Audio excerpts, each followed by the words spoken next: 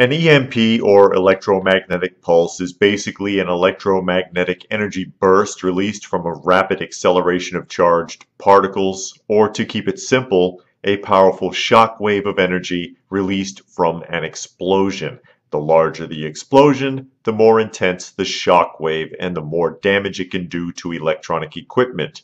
This can occur on a very large scale in nature, most likely from a solar flare, or it can be artificially produced through the detonation of an atomic device, particularly if that device were to be detonated in the atmosphere over a target rather than directly on a target, as that would allow the shock wave to travel to its maximum potential or near enough to it.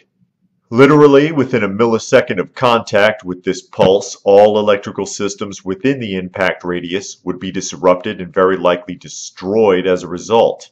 This would render nearly all modern vehicles, communication devices, and nearly anything else you can think of that uses electricity and has a computer chip virtually useless. In other words, everything that we've come to rely on in our modern world of conveniences would simply stop working.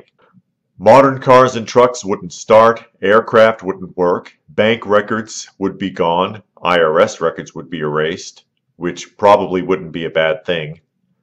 Phones, computers, and televisions would stop sending and receiving signals, and utilities would shut down. Goods would stop being delivered, and in fact, there would be no way to produce those goods, including food.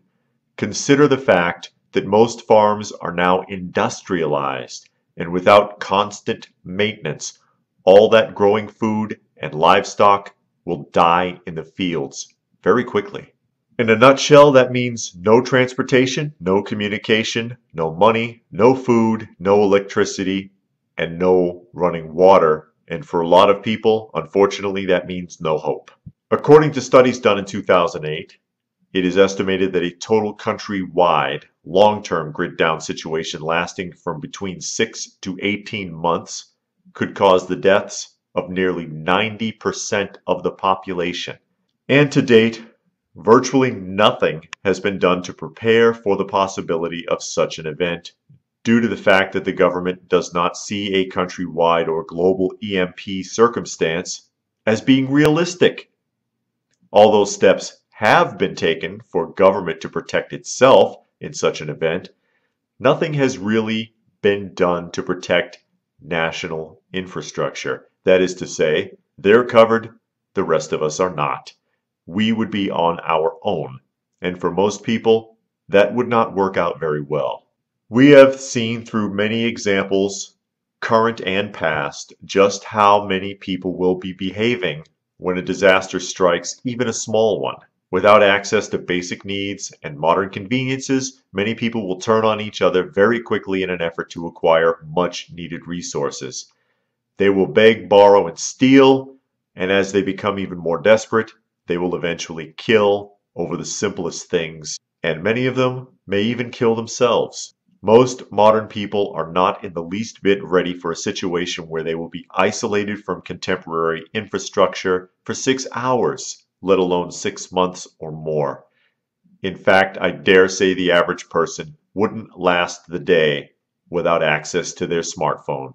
Naturally, at first, the government will attempt to maintain some level of control over the population. After all, control is power, but they can only provide so much before they have to back off and take care of their own. How many MREs and jugs of water do you think they can really give out in a feeble attempt to maintain order before there's nothing left for them? It makes more sense to hold the lion's share back for maintaining control over their own military infrastructure in order to prevent mass desertion. And how will the general population be managed after that? Well, they don't call it martial law for nothing. Consider the fact that even if everything were down for 6 months, that it would likely take 3 times longer to get everything functioning properly and productively. That's 2 years after the event to even start pretending to be normal again. So what can you do about this? Take a page from the old school Boy Scouts manual and be prepared. If this is something that concerns you, then be ready for it now. Ask yourself honestly, if I were cut off from all modern conveniences for 6 months to 2 years, do I have what I need to survive it without help from any outside source? Do I have enough food? Do I have enough water? Or a water resource that I can rely on? Do I have the medicine or medical equipment that I may need? Do I know who I can trust? Can I defend myself, my family, and my property long enough to outlast the remaining stragglers born out of the mobs of the desperate, unprepared masses? If the answer is yes, then I wish you well. If the answer is no, then I say keep at it. Every little bit counts. Build yourself up one step at a time. And if you think preparing for something like this is foolish, then I would tell you that I would rather be ready and not need it than need it and not be ready.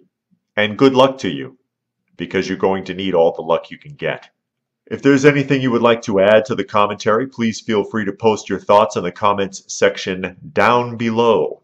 Remember to give the video a thumbs up, always appreciated. Subscribe if you are new and hit the notifications icon so that you can be alerted to new content as it comes out. Check out some of the other videos. You may find something helpful to you. I sure hope you do. So that being said, as always, stay frosty, folks, and thanks for watching.